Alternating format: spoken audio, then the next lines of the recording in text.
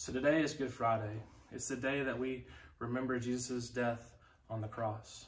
My name is Seth Akhtar. I'm the student pastor here at First Southern, and I have two questions for us today. The first is, why is Good Friday called good?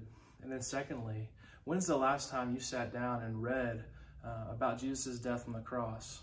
When's the last time you've done that? Or have you ever done that for yourself? First, why is Good Friday called good? See, Good Friday is called good because Jesus on this day did everything necessary to restore our relationship with God. You see, you and I, in our own way, have rebelled against God. We have lived life the way we think it should be lived. We have made ourselves God of our own lives, and we have called the shots in our own life. The Bible calls that sin. Each one of us has rejected our Creator and rebelled against Him. And that sin has to be dealt with. That sin has to be paid for.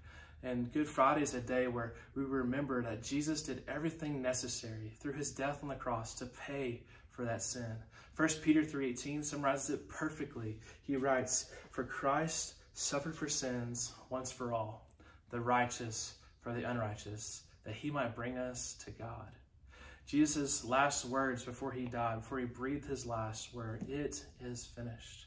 What that means for the Christian is that Jesus did everything necessary. He completely paid for sin. There's not a little bit of sin He didn't pay for. There's not like, okay, now that I've asked for forgiveness or now that I give my life to Christ, now I've got to live a perfect life. It's like, no, Jesus paid for your sins in the past, your sins that you're committing now, and all your sins in the future. That Jesus, because of what He did, that whenever God looks at you, He no longer sees your sin. He no longer sees you as an enemy, but He sees Jesus' perfection, and He sees you as a friend.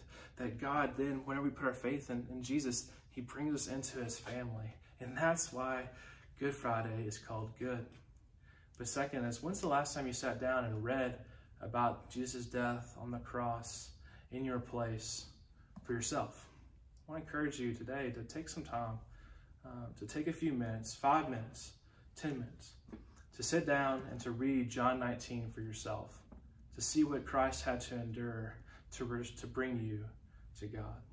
And then last, if you don't have a place to worship on Easter, if you're looking for someone to worship, I want to encourage you, 10:30 this Sunday, this Easter, join me here in this room, in this sanctuary, to worship King Jesus together.